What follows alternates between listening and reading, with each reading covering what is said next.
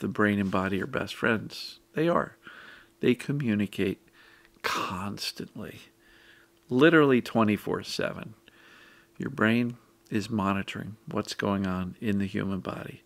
It's monitoring breathing. It's monitoring heart rate. It's monitoring sensations. It's monitoring all sorts of things. That's why you can wake up and feel, I'm too hot, and you got to throw the blanket off.